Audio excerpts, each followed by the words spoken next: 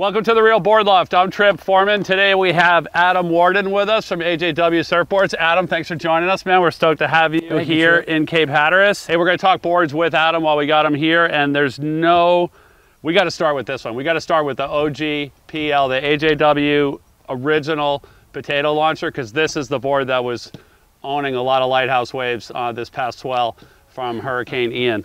Adam, talk to us about like this board, how long it's been around, and like kind of where the whole design came from. Okay, so originally, and we've been making this board, I think it's been about 11 or maybe even 12 years now, with a good friend of mine, Rob Brown, down in Wilmington, North Carolina. He was going to Indonesia. He was going to G-Land for a while.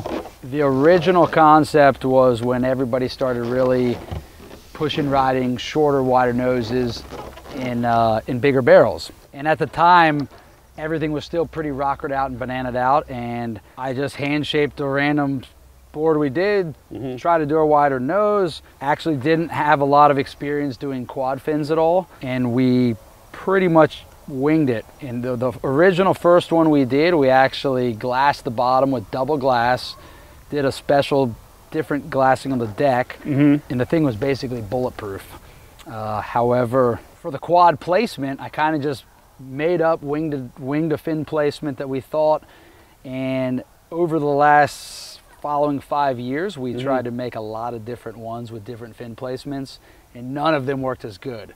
And as the original. As the first one. And then Rob Brown, oh, the board's great. He's a great barrel rider already, so I wasn't too shocked when he said, oh, look at this 10-second barrel I got. He ended up ditching that board. The story behind was he went to Puerto Rico after Indonesia, left it with Josie Graves, who's another mutual friend, and Josie's way bigger. Josie ended up breaking a board on a trip, took it, calls me up and says, man, I got one of the best barrels I've gotten all year on this board. Still ticking, still going strong.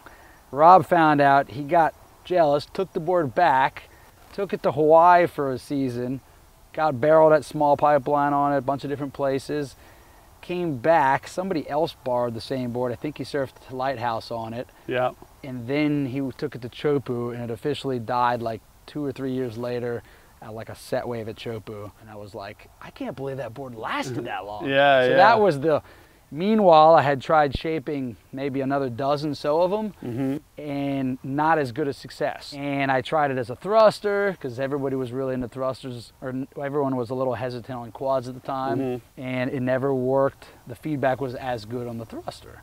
So then I started playing with all sorts of different fin placements, and never as much success.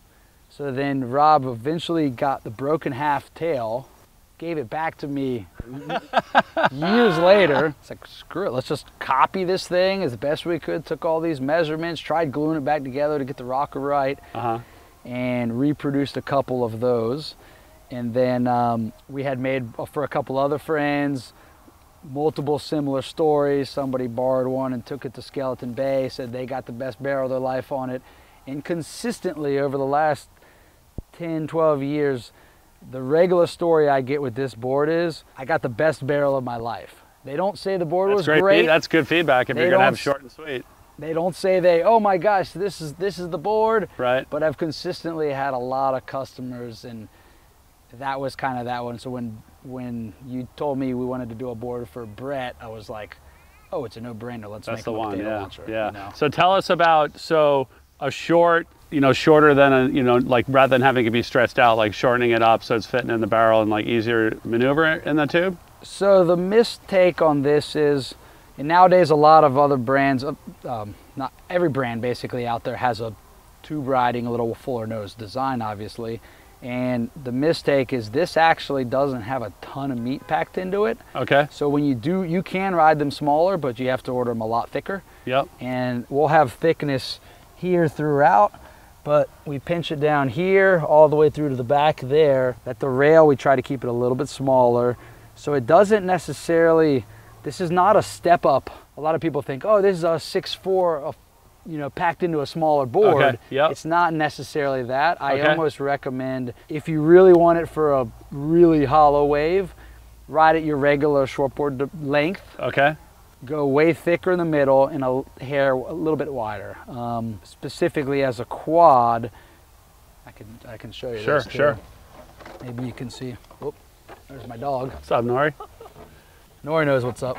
So the tail rocker here specifically. You think you'll let me ride him? Yeah, yeah, for sure, dude. We get on like a motorcycle. Easy. So your typical shortboard or even step-up boards, the rocker tends to bend somewhere in front. Mm-hmm. And this one, the bend is actually carried farther back. When the bend is farther back, it's kind of the release point of it, where it's focused on releasing on the quad fins specifically. So it does tend to release better and ride better as a quad. Now, a lot of people are hesitant with, or have had good or bad success with quads. Our fin placement on this one is designed to feel more like a thruster, and you don't even think twice on it. That's the concept. Okay. If you put your fins in backwards, it does not work that as good. So that's what happened to Brett, yeah? So Brett put his rear fins angled inward, and these ones going this way, so it was actually, that fin was most likely fighting this one or vice versa. So yeah. So basically not a step up. Not a step up, you're riding at the same length as your like normal short part? So roughly? A little bit shorter. Maybe 1 to 2 inches shorter. It really depends on what size wave range. Yep. So a lot of people think this is for double overhead plus. Mm-hmm. I'd say focus more on really hollow head high to 1 foot overhead. Okay. However, for those guys like Rob Brown or Brett Barley who they're not going to ride a step-up board, they're going to push this to the limits. Yeah.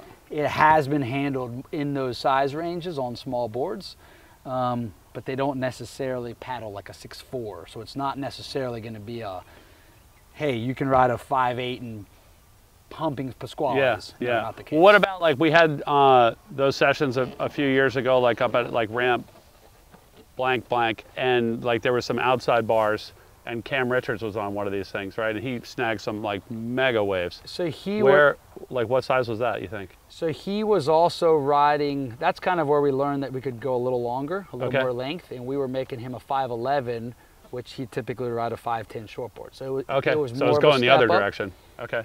He also had some success in some really larger days at Chopu, which we were all shocked on, and he didn't necessarily choose to ride that originally. Mm-hmm. He had some bigger boards that actually snapped, and so he was forced to ride the smaller one, but it handled. Once you get over, the goal is to kind of get over the bubble. Once you're down into the wave, it's going to handle, and once you're in the tube, the rail rocker will create a little bit of lift up into the tube, so you shouldn't have to pump it. You can just stand there, it's going to lift up, it's going to make you go really fast.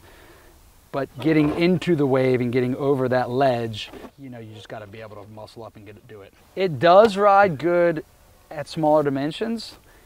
You're going to want to have, you're going to have to go a little later. Okay. So the board can handle any size wave. I'd even say this rail line and rocker, you could even, if you had to tow into a wave, it would, once you're in the face, it should work. But because there's only but so much hidden meat, it's not necessarily a big step up. It's more of like, the ideal waves to me is a foot overhead, slabby, really hollow tubes. Okay. And it does still have some good open face cars as a quad. Yeah, so that was the next thing I was gonna ask you is, you know, a lot of times the boards for those conditions are pretty directional. They're pretty like locked in, and they're not really good turning boards. Like if you do get some open face after the barrel, how does this thing feel like on those turns? So on open face turns, this will carve really good as a quad. As a thruster, it will then feel stiffer. So here's another suggestion. If you have to ride yours in larger waves than you feel comfortable, maybe then as a thruster, it's gonna feel stiffer and give you more hold. Okay. But on your turns, it's gonna be a little more, because it does go wide all the way here to narrow versus wide up here. So it wants to be ridden as a quad is what I always try to suggest to people. We talked about like the top of the wave range. What's the bottom of the wave range on this board? It's not really a groveler. You can ride it in smaller waves. I would suggest, you know, chest high to a foot overhead would be ideal. Okay, like chest high and punchy. I mean, you saw Brett riding it at Lighthouse this last week in some average waves. Right, right. You know, you can surf it like a shortboard. It's a I don't want to call it a full performance board, but it's got some performance features. You're talking about mostly quads on this board. Do you have any like fins you recommend, like templates you recommend in futures and FCS? So it was interesting when I had talked to Brett when he rode his, because he said he'd never ridden a quad in 10 years. And I was pretty baffled by that. So he was asking what fins to use. And my first suggestion was ride his regular, or anybody, ride your regular shortboard fins in the front. Okay. And then you have some familiarity there. Yeah. So for future fins, I would recommend ride whatever fins you typically ride in the front as your regular shortboard fins. And then I would suggest either the F6 or whatever medium rear quads you're going to have that they offer with a lot of their range. Same with FCS. My biggest suggestion would be just going medium to larger rears is what you're looking for, because you want that drive that you would expect to get with a thruster. So not small rears. Make sure it's at least medium. Some people have ridden small fins as I call it the big wave small fin theory, which the #1 concept is strictly no drag. You want to go as fast as possible and get down the wave, and that works great for big boards. If you're riding a 10-foot gun, you have this big, heavy, clunky board, and you got to gun and run down the line. Big fins are going to slow you down and catch you.